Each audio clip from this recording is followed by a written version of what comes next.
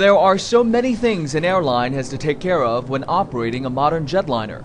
Plugging outlets in, draining fluids out, closing that door, opening this one, all before the airplane ever leaves the ground. It's why these mechanics from ANA, the first airline to fly the all-new Boeing 787, are in Seattle to train with a real-life Dreamliner. My first impression was, what a great airplane.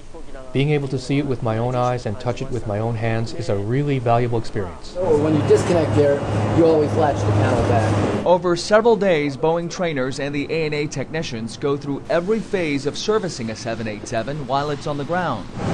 From unlocking and opening the forward cabin door, to towing the airplane in and out of a stall, to loading containers in the cargo hold.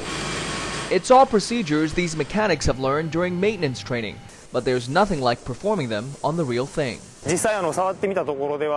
Having touched it for the first time as a ground handler, the displays and the locks are really easy to use. It definitely takes practice. You have to get some training both for safety's sake as well as just the airplane systems, understanding how the airplane systems work.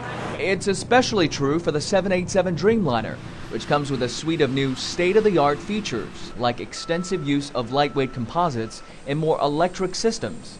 To adjust, teams from ANA have spent years preparing procedures for the 787 to ensure a smooth entry into service for passengers and crew.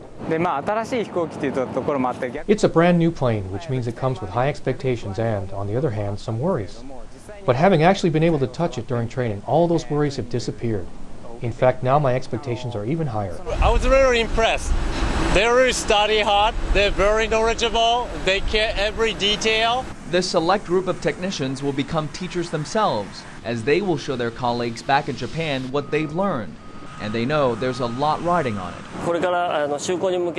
There's not much time left until we put the 787 into service, which makes today all the more valuable.